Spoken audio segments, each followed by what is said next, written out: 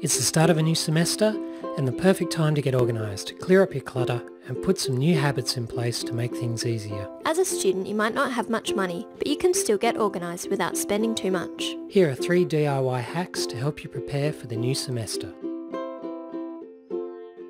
You've probably accumulated a lot of stationery while you've been studying at uni, and it doesn't take long for your desk to get cluttered.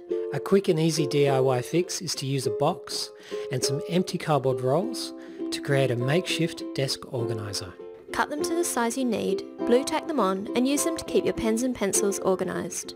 You can do the same with your desk drawers. Use an old ice cube tray to keep paper clips, pins, and other small objects neat and tidy. Most of us have chargers, computer cables and a whole bunch of other cords cluttering up our desks and floors.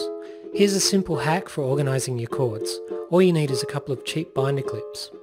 Attach them to the edge of your desk and use them to keep your cords sorted and close, so you can easily grab them or swap them when you need to. Finally, being a student means being overwhelmed by lots of paper. Here's a simple and effective system for keeping it all neat. Use some cheap A4 envelopes or clear plastic sleeves and label them. You can create one for a unit, an assignment, or anything else you need to organise. In each envelope, when you file something away, always put it on top. That way, when you come back to it, you'll know exactly where you left off, and your most used items will start to naturally organise themselves, and your least used items will find their way to the back of the file. The same principle can be applied to how you file the envelopes as well.